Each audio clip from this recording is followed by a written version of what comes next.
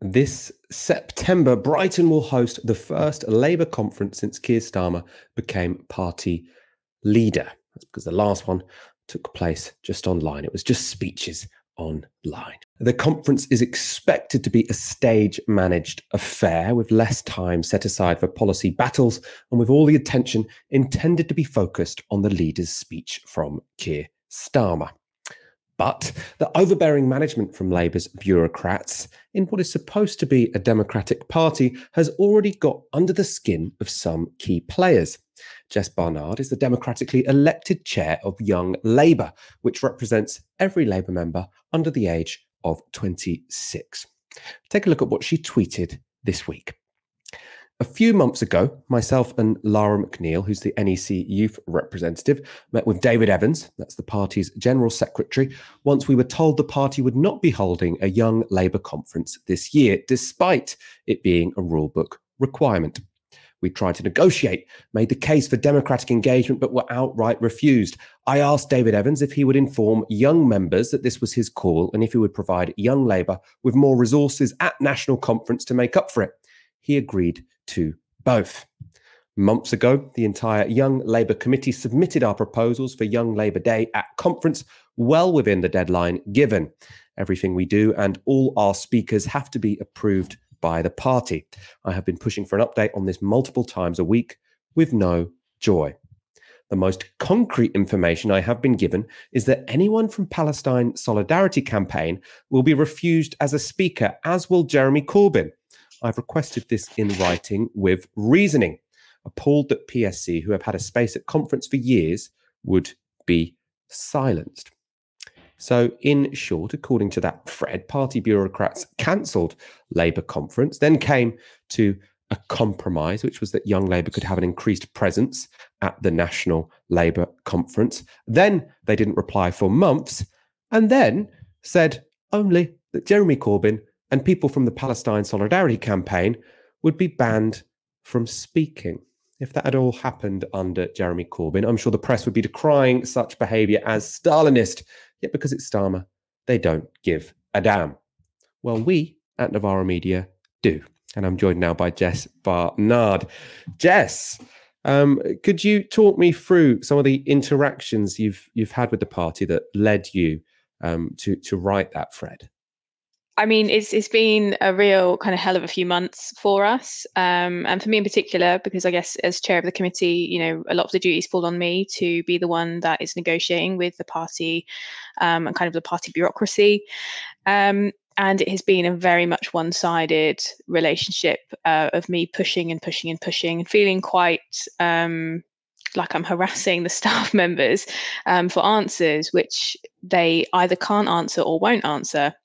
And so, you know, whether that is a factional decision or a matter of incompetence or, you know, just lack of resources, I know the party are going through a tough time. But increasingly, it does feel like a factional situation, in that because we're a left-wing committee, because I'm a socialist, and we've made it really clear that we are going to organise as socialists in the Labour Party, because that's what young members elected us to do. We're being given not just the cold shoulder, just complete silence.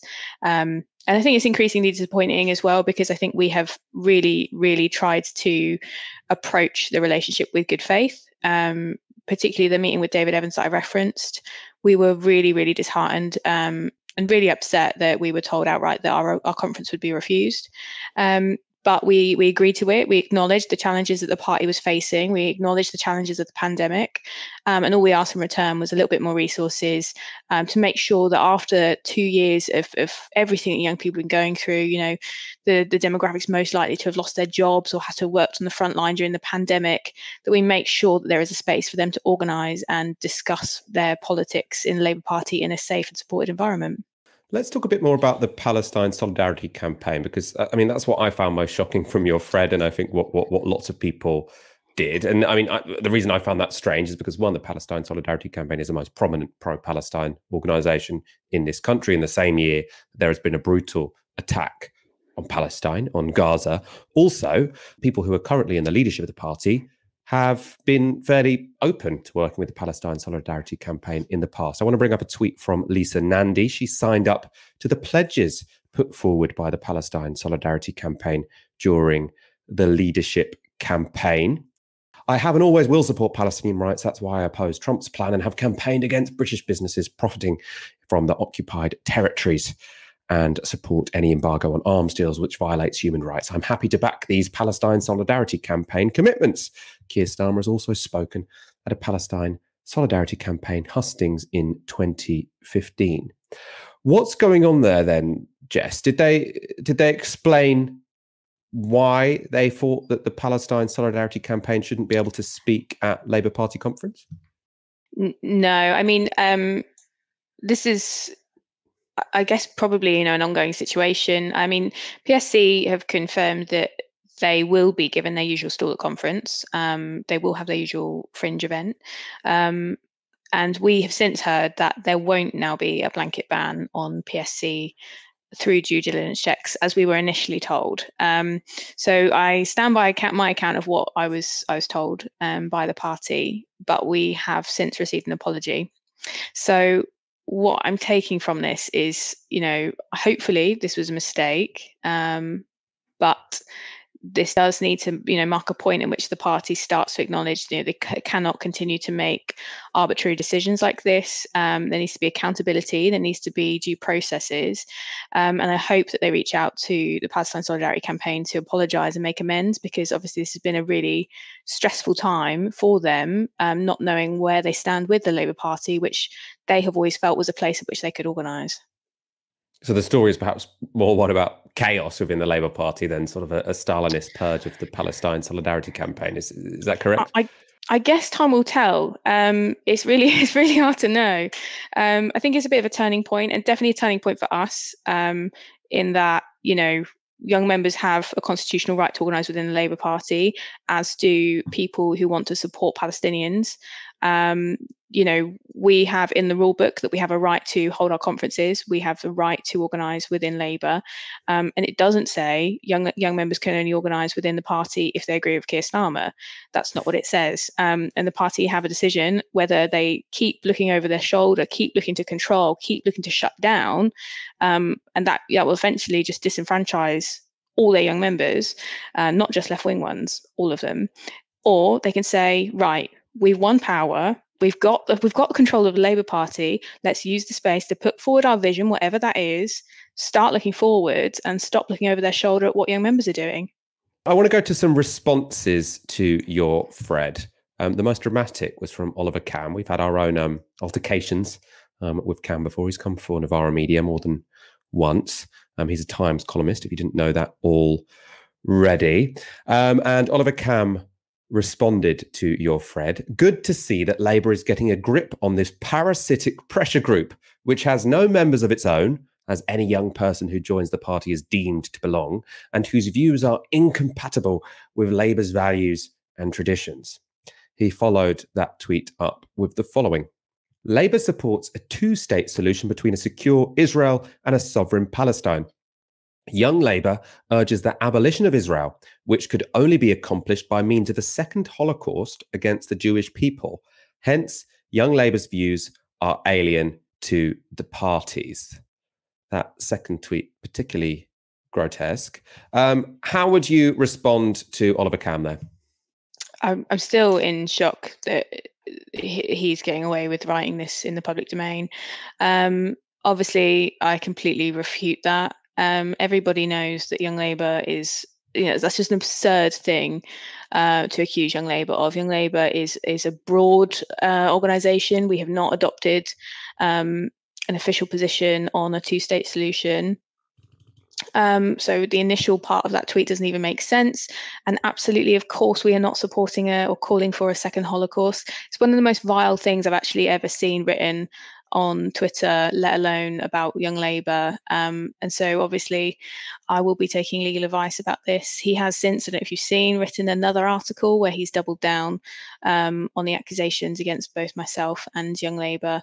And we have approached the party for legal support as well. So we will see where that takes us. But, I think we are at a point where we have to start pulling together to challenge these people. There is absolutely no way it's acceptable that someone who calls himself a reporter in the Times should be allowed to get away with writing completely defamatory, made up lies about young members. This isn't people who are elected MPs on 80k wages who can go and fund their own legal battles. This is young members who are all volunteers. Myself working a full-time job on a very minimal wage. And he has just completely taken his position of power to spread hate, lies, and fear. And I think that's the worst bit, fear amongst young people and society, which is actually just about a group of young people who are trying to fight for a better, fairer world. I have a very relevant super chat actually from Saul. Solidarity, Jess, and on a different matter entirely, if there's a crowd fund to sue Cam, I'll donate. So if the Labour Party don't stump up the money, because I think they're probably more keen to stump up their money when it's against their factional opponents rather than to defend them, then you might do well on a crowdfunder. Finally, I want to ask you about, I suppose, Young Labour's strategy more generally. From this interview, it sounds like Labour is slightly all over the place when it comes to how they are dealing with you. It also seems pretty clear they're not keen on you having much voice or say within the party. What can you do to challenge that? Obviously, it seems like potentially this tweet thread was quite effective, but what else will Young Labour be doing to challenge the manoeuvres by Keir Starmer to basically silence Young Labour because you're too left wing? Yeah, and that's a really good question. I'd just like to say, for the record, the tweet threads are always a last resort. I hate having to bring it into the light of day because it's not pleasant. And I guess there's a lot of staff who are also deeply unhappy and sort of in the middle of all this, and it's not nice, but it does feel like a last resort sometimes. And lo and behold, things are moving now. But I think in the future, we are looking at other options. So obviously this year, for the first time, we're partnering with the World Transformed to deliver some panels at their event. So look out for those. Do make sure you come along and support us, including one on Palestine. So please be there. Little plug. But we're also, looking to build our relationships with lots of other left organisations, including the trade unions, just solidifying at those links, because obviously, if you understand the structures of Labour, we're entirely financially dependent on Labour Party. We have no funds of our own. We don't have any staffers that are directly accountable to us. There is one staffer in the Labour Party in Southside who works on Young Labour. That's it. So you have an organisation that is entirely dependent on the Labour Party, and so I think we need to start thinking about how we broaden our connections with other left organisations, and we're working really hard to deliver that.